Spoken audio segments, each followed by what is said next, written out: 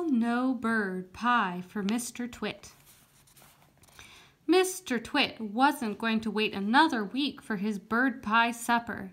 He loved bird pie. It was his favorite meal. So that very same day, he went after the birds again. This time, he smeared all the top bars of the monkey cage with sticky glue. It was as the branches of the big dead tree. "Now I'll get you," he said, "whichever one you sit on." The monkeys crouched inside the cage watching all this, and later on, when the roly-poly bird came swooping in for an evening chat, they shouted out, "Don't land on our cage, roly-poly bird. It's covered with sticky glue. So is the tree." And that evening, as the sun went down and all the birds came again to roost, the roly-poly bird flew around and around the monkey cage and the big dead tree, singing his warning. "There's sticky stuff now on the cage and the tree. If you land on either, you'll never get free. So fly away, stay up high, or you'll finish up tomorrow in a hot bird pie." Mr. and Miss Twit go off to buy guns. The next morning, when Mr. Twit came out with his huge basket, not a single bird was sitting on either the monkey cage or the big dead tree. They were all perched happily on the roof of Mr. Twit's house.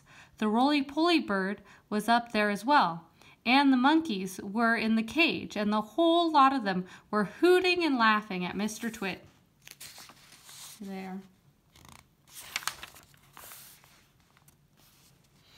"I'll wipe that silly laugh off your beaks," Mr. Twit screamed at the birds. "I'll get you next time, you filthy, feathery frumps. I'll wring your necks, the whole lot of you, and I'll have you bubbling in the pot for bird pie before the day is out." Can you see him? He's shaking his fist. "How are you going to do that?" asked Miss Twit, who had come outside to see what all the noise was about. "I won't have you smearing sticky glue all over the roof of our house." Mr. Twit went very close to Miss Twit and lowered his voice so that neither the birds nor the monkeys could hear. "I've got an idea," he said. "We'll both go into town right away and we'll buy a gun each. How's that?" "Brilliant!" cried Miss Twit, grinning and showing her long yellow teeth. "We'll buy those big shotguns that spray out 50 bullets or more with each bang." "Exactly," said Mr. Twit. "Lock up the house and I'll go and make sure the monkeys are safely shut away." Mr. Twit went over to the monkey cage. "Attention!" he barked in his fearsome monkey trainer's voice. "Upside down, all of you. Jump to it. One on top of the other. Quick!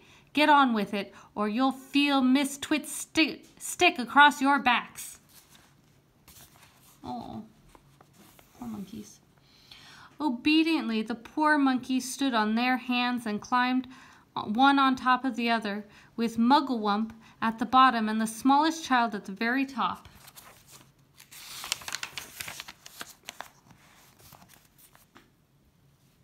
"Now stay there till we come back," Mr. Twit ordered. "Don't you dare move, and don't overbalance. When we return in 2 or 3 hours' time, I shall expect to find you all in exactly the same position as you are now. You understand?" With that, Mr. Twit marched away. Miss Twit went with him, and the monkeys were left alone with the birds. Mugglewump has an idea.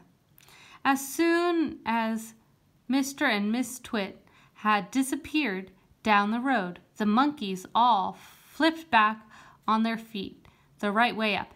"Quick, get the key!" Mugglewump called out to the roly-poly bird, who was still sitting on the roof of the house. "What key?" shouted Roly-Poly Bird. "The key to the door of our cage," cried Mugglewump. "It's hanging on the nail in the work shed. That's where he always puts it. The roly-poly bird flew down and came back with the key in his beak. Mugglewump reached a hand through the bars of the cage and took the key. He put it in the lock and turned it. The door opened. All 4 monkeys leapt out together. "We're free!" cried the 2 little ones. Where shall we go, Dad? Where shall we hide?" "Don't get excited," said Mr. Mugglewump.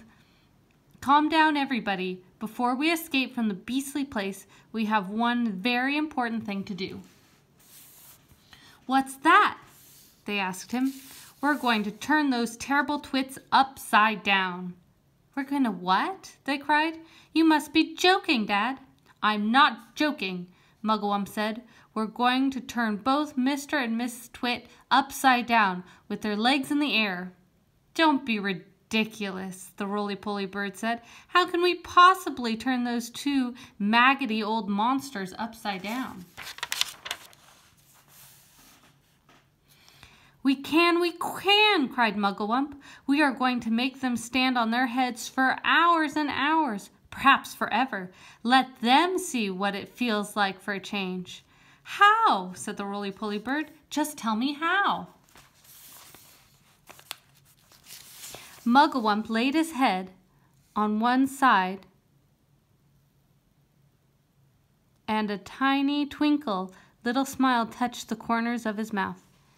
"Now and again," he said, "but not very often, I have a brilliant idea. This is one of them.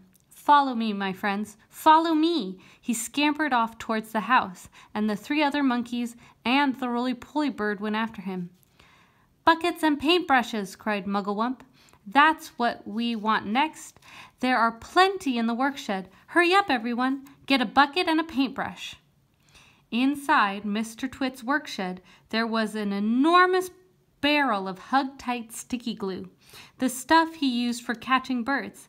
"Fill your buckets," Mugglewump ordered. "We are going into the big house."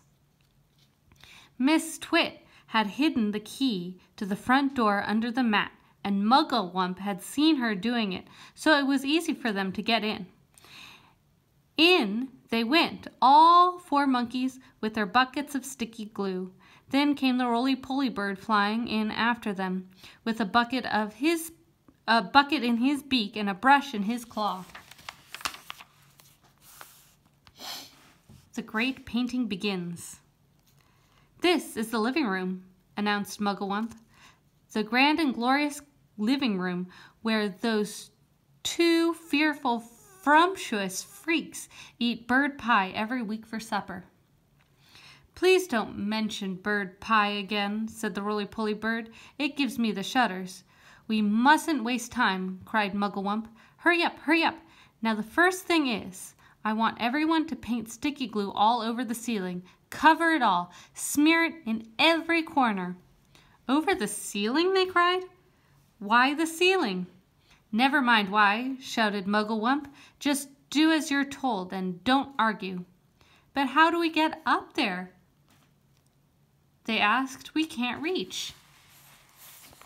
Oh, Mugglewump is so cute. And there's the monkeys picture. "Monkeys can reach anywhere," shouted Mugglewump. He was in a frenzy of excitement, now waving his paintbrush and his bucket and leaping about all over the room. Come on, jump on the table, stand on the chairs, hop on each other's shoulders. Roly-Poly can do it flying. Don't stand there gaping. We have to hurry. Don't you understand that? Those terrible Twits will be back any moment, and this time they'll have guns. Get on with it. We haven't, for heaven's sake, get on with it.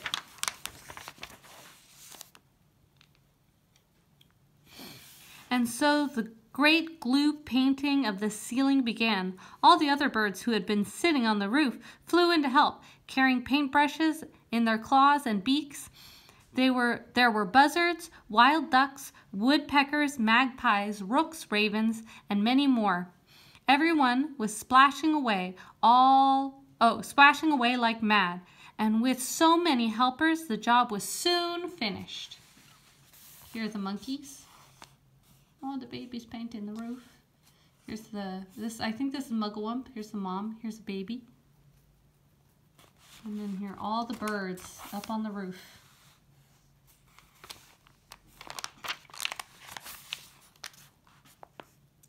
The carpet goes on the ceiling. What now? They all said, looking at Mugglewump. Aha! Cried Mugglewump. Now for the fun. Now for the greatest upside-down trick of all time. Are you ready? We're ready, said the monkeys. We're ready, said the birds. Put out the carpet, shouted Mugglewump. Pull the huge carpet out from under the furniture and stick it onto the ceiling. Onto the ceiling, cried one of the small monkeys. But that's impossible, Dad. I'll stick you onto the ceiling if you don't shut up, snapped Mugglewump. He's dotty, they cried. He's balmy. He's batty. He's nutty. He's screwy. He's wacky, cried the roly-poly bird. Poor old Muggles. He's gone off the wump at last. Oh, do stop shouting such rubbish and give me a hand, said Mugglewump, catching hold of one corner of the carpet. Pull, you nitwits, pull! Here's Mugglewump. He's telling everybody.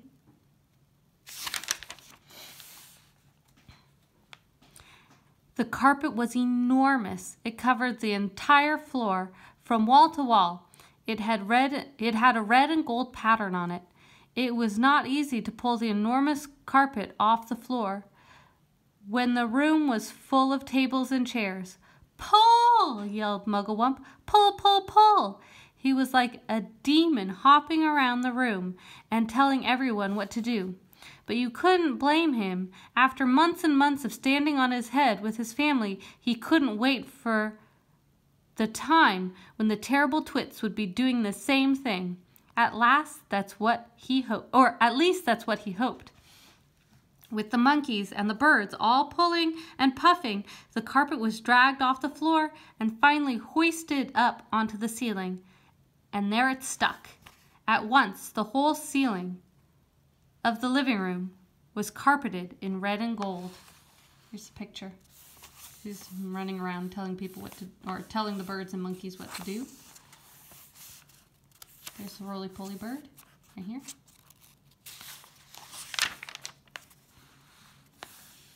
The furniture goes up. Now the table, the big table, shouted Mugglewump. Turn the table upside down and put a dollop of sticky glue onto the bottom of each leg. Then we shall stick that onto the ceiling as well. Hoisting the huge table upside down onto the ceiling was not an easy job, but they managed it in the end. Will it stay there? They cried. Is the glue strong enough to hold it up? It's the strongest glue in the world, Mugglewump replied. It's the special bird-catching, bird-killing glue for smearing on trees. Please, said Roly-Poly Bird, I've asked you before not to mention that subject. How would you like it if there was a monkey pie they made every Wednesday, and all your friends had been boiled up and went on talking about it? I do beg your pardon, said Mugglewump. I'm so excited I hardly know what I'm saying. Now the chairs do the same thing. I lost my place. Now the chairs do the same with the chairs. All the chairs must be stuck upside down to the ceiling and in their right place.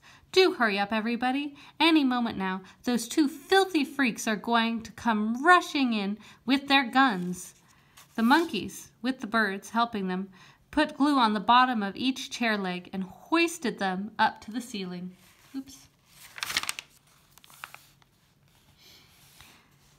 Now the smaller tables, shouted Mugglewump, and the big sofa, and the sideboard, and the lamps, and all the tiny little things, the ashtrays, the ornaments, and the beastly plastic gnome on the sideboard. Everything, absolutely everything, must be stuck on the ceiling.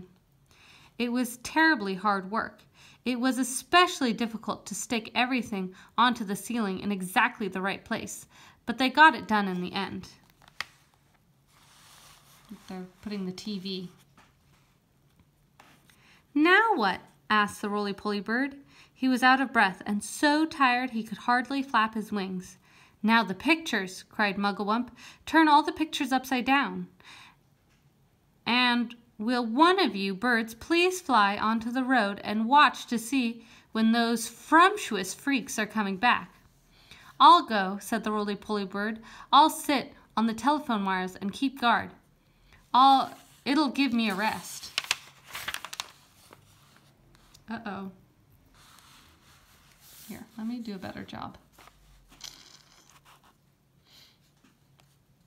The ravens swoop over. They had only just finished the job when the roly-poly bird came swooping in, screaming, "They're coming back! They're coming back!" Quickly the birds flew back onto the roof of the house. The monkeys rushed into the cage and stood upside down, one on top of the other. A moment later, Mr. and Miss Twit came marching into the garden, each carrying a fearsome-looking gun. "I'm glad to see those monkeys are still upside down," said Mr. Twit. "They're too stupid to do anything else," said Miss Twit. "Hey, look at all those cheeky birds still up there on the roof. Let's go inside and load our lovely new guns, and then it'll be bang, bang, bang, and bird pie for supper."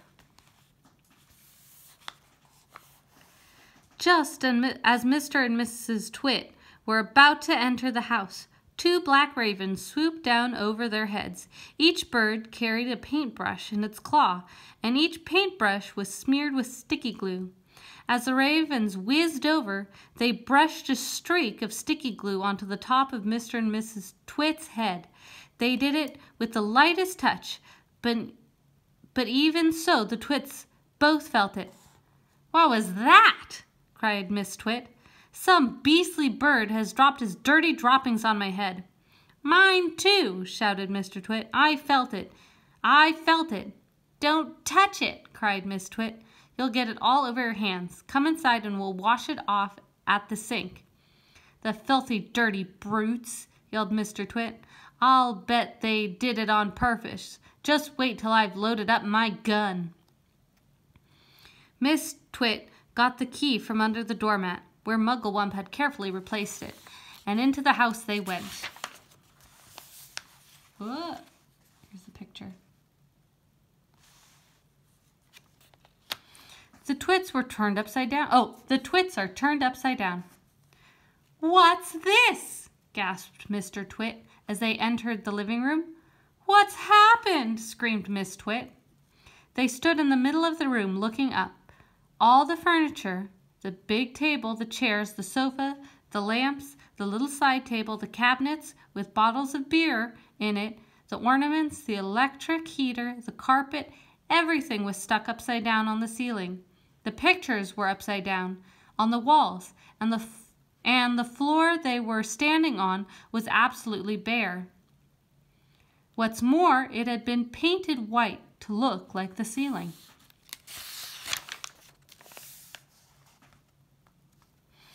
"Look!" screamed Miss Twit. "That's the floor. The floor's up there. This is the ceiling. We're standing on the ceiling." "We're upside down!" gasped Mr. Twit. "We must be upside down. We are standing on the ceiling looking down at the floor." "Oh, help!" screamed Miss Twit. "Help, help, help! I'm beginning to feel giddy." "So am I, so am I!" cried Mr. Twit. "I don't like this one bit. We're upside down, and all the blood's going to my head," screamed Miss Twit. "If we don't do something quickly, I shall die. I know I will." "I've got it," cried Mr. Twit. "I know what we'll do. We'll stand on our heads. Then anyway will be the right way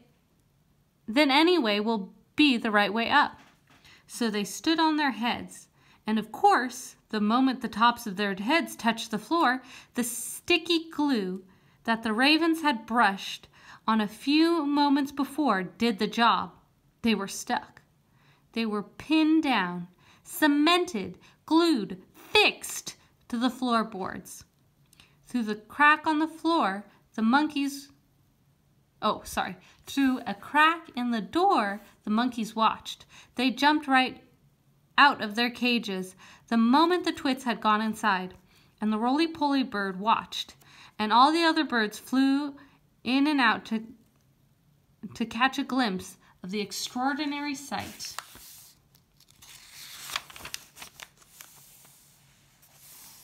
Let's see. Oh, we're almost done. We'll keep going. The monkeys escape. That evening, Mugglewump and his family went up to the big wood on top of the hill, and in the tallest tree of all, they built a marvelous tree house. All the birds, especially the big ones, the crows and the rooks and the magpies, made their nests around the tree house, so that nobody could see it from the ground. "You can stay here forever, you know," the roly-poly bird said. "Why not?" Sorry. Let me try that again. "You can't stay up here forever, you know," the roly-poly bird said. "Why not?" asked Mugglewump. "It's a lovely place." "Just you wait till winter comes," the roly-poly bird said. "Monkeys don't like cold weather, do they?" "They most certainly don't," cried Mugglewump. "Are the winters so very cold over here?" "It's all snow and ice," said the roly-poly bird. "Sometimes it's so cold a bird will wake up in the morning with his feet frozen to the bough that he's been roosting in." A bough is a branch, so he'll find himself stuck to the branch that he was sleeping on. "Then what shall we do?" cried Mugglewump. "My family will all be deep-freezed." Oh, here we go. "No, they won't," said the roly-poly bird, "because when the first leaves start falling from the trees in the autumn, you can all fly home to Africa with me." "Don't be ridiculous," Mugglewump said. "Monkeys can't fly." "You can sit on my back," said the roly-poly bird. "I shall take you one at a time. You will travel by the roly-poly superjet, and it won't cost you a penny."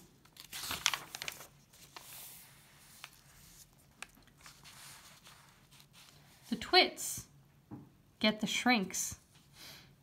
And down here in the horrid house, Mr. and Mrs. Twit were still stuck upside down to the floor of the living room.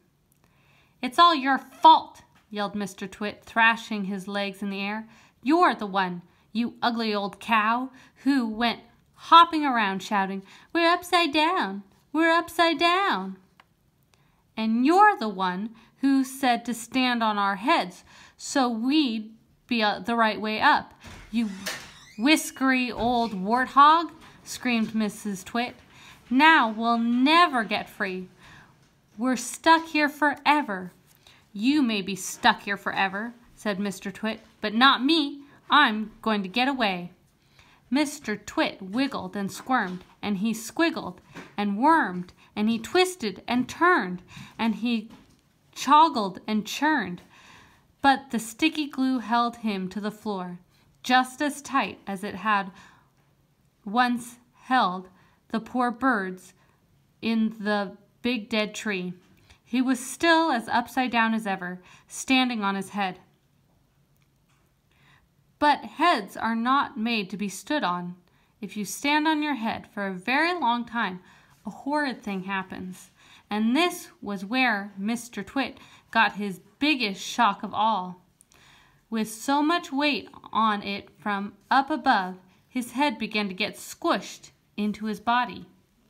Quite soon, he had disappeared, completely sunk out of sight in the fatty folds of his flabby neck. "I'm shrinking," burbled Mr. Twit. "So am I," cried Miss Twit. "Help me, save me, call a doctor," yelled Mr. Twit. I'm getting the dreaded shrinks." And so he was. Miss Twit was getting the dreaded shrinks too. And this time it wasn't fake. It was the real thing. Their heads shrank into their necks. Then their necks began shrinking into their bodies. And their bodies began shrinking into their legs. And their legs began shrinking into their feet. And 1 week later, on a nice sunny afternoon, a man called Fred came around to read the gas meter. When nobody answered the door, Fred peeped into the house, and there he saw on the floor of the living room 2 bundles of old clothes, 2 pairs of shoes, and a walking stick. There was nothing more left in this world of Mr. and Mrs. Twit, and everyone, including Fred, shouted, "Hooray!" The end.